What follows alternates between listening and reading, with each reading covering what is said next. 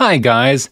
In this lesson, I will explain the working principle of transformers, which we can see in many electrical devices that we use in our daily life and in power plants without going into their types. Transformers are one of the electrical machines that do not have any moving parts, which are used to reduce or increase the voltage and current level of any alternating current without changing its frequency. Transformers from the power sources in our desktop computers into the chargers of laptops, phones, or many electronic devices, from the power supplies that need to reduce the AC and convert it to DC, to transfer stations at the output of power plants in much larger structures, at city entrances, and in some neighborhoods. It is possible to see that it is used in many devices and places, from voltage reduction and distribution centers. Transformers transfer energy from one circuit to another with the principle of electromagnetic induction.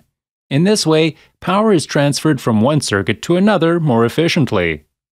Until the voltage produced in the power plants comes to our homes as 110 volts AC, it is first exposed to the step-up and then to the step-down process with transformers. First of all, a voltage is produced in the power plant with the help of generators. Then, this voltage is converted to high voltage with the help of transformers. Then, this high voltage is carried to the city entrances with transfer stations and big poles. High voltage is reduced with the help of transformers at the city entrances. Eventually, it reaches our homes as 110 volts AC. Here, you may have a question why the electricity produced in the power plant is increased and then reduced again.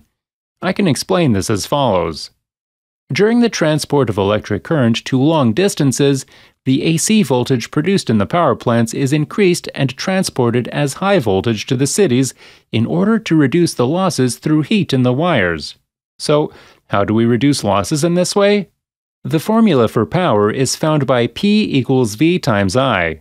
If we increase the voltage value in this formula, the current value will decrease. Because the power produced in an ideal electrical system is equal to the consumed power, the power value is constant. Since the current decreases here, there will be less heating in the wires. Thus, the losses are reduced. Now let's see how a transformer works.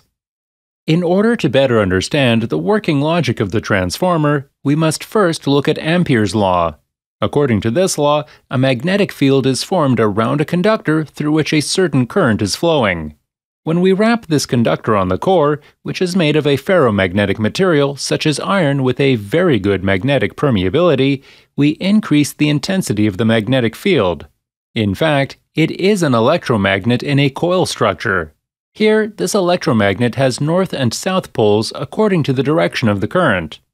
While the current flowing through the conductor and the direction of the magnetic field are constant if it is direct current, the intensity and direction of the magnetic field is constantly changing if it is alternating current.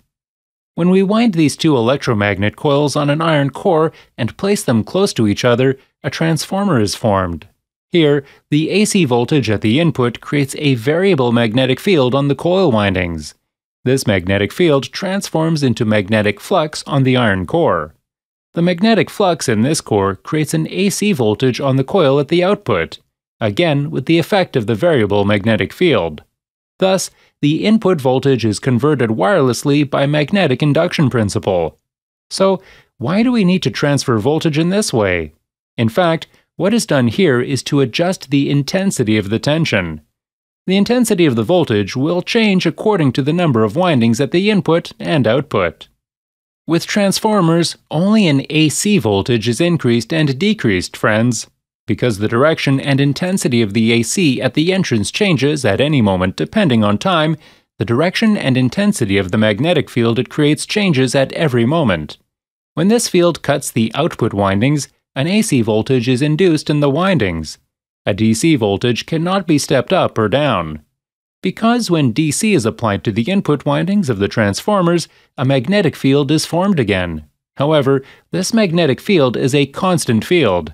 Since the direction and intensity of this field will not change, there is no voltage induction in the output windings.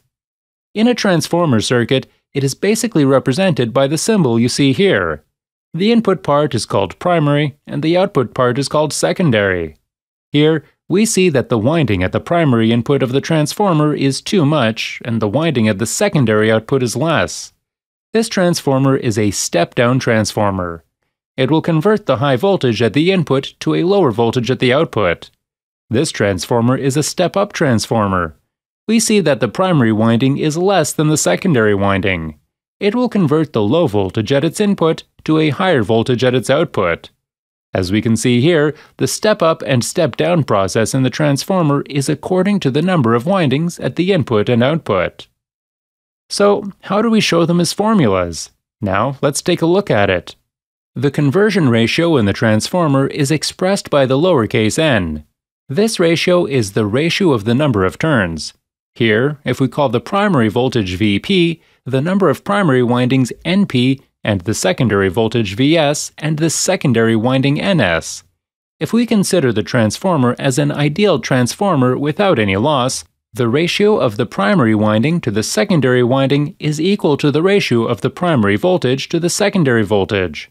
From here, we can see that the number of windings is directly proportional to the voltage value. At the same time, this ratio will be equal to the ratio of the secondary current to the primary current.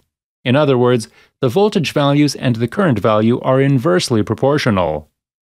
The iron core, which is used to ensure the passage of magnetic flux inside the transformer, is not as a single piece of casting as you can see here, but consists of very thin plates stacked on top of each other and glued together.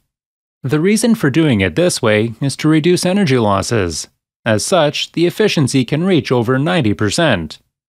In very large transformers used in power plants, overheating will occur, as lowering or boosting processes are carried out at high voltages. In order to dissipate this heat, oil is passed through it and cooling is provided. Therefore, such transformers have an oil tank. This tank is used to store the oil used for the cooling process. In addition, this oil also provides insulation inside the transformer.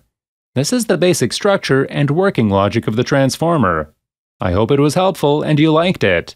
Hope to see you in the next lesson. Goodbye!